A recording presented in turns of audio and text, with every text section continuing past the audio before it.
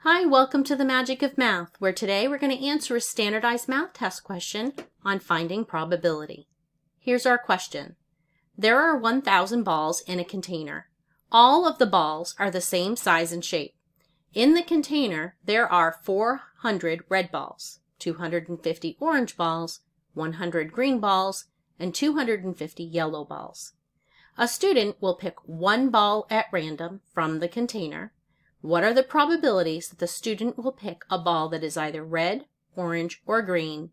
We're asked to select the 3 correct probabilities from these 6 choices.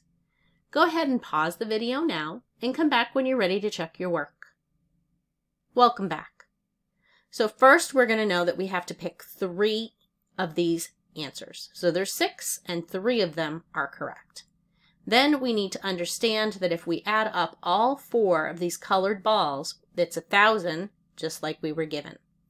So we are now going to go look at choice A. What's the probability of getting red? Noticing that B is also the probability of getting red. There are 400 red balls in the container of 1,000. So our ratio is 400 red to 1,000 all in the container. If I simplify this, I'm going to get 2/5.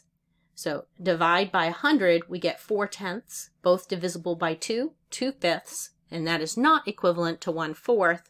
Therefore, this is not a correct answer. If I divide each of these numerator and denominator of this ratio by 10, I'm going to get 40 over 100.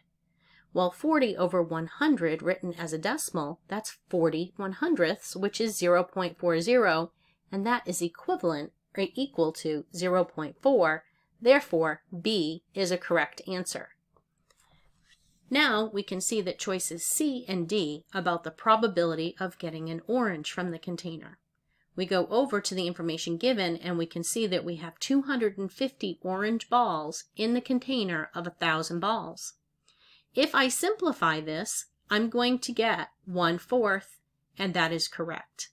If I also divided by 10, I would see that that is 25 100ths, or 25%, or 0.25, and that is not equivalent to 0.4. So therefore, I know that C is a correct answer, and D is an incorrect answer.